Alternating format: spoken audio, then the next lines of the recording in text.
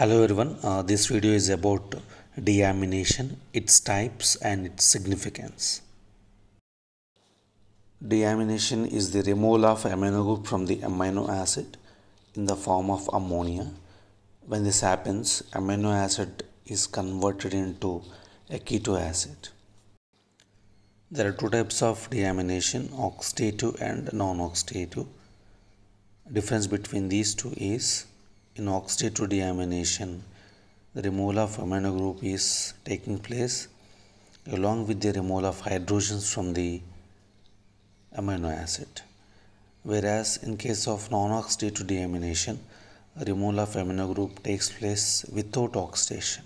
Means no hydrogens are removed from or released from any amino acid during this removal of ammonia.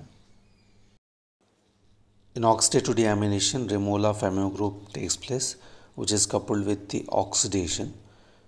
So this removal requires the help of coenzyme. It may be NAD or NADP. And the most important enzyme involved in the oxidative deamination is glutamate dehydrogenase. This converts glutamate into alpha ketoglutarate.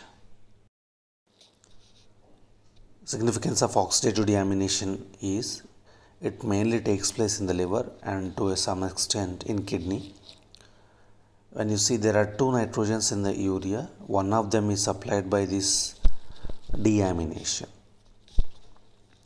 Glutamate dehydrogenase is present only in the liver and it can utilize NAD or NADP as the coenzyme.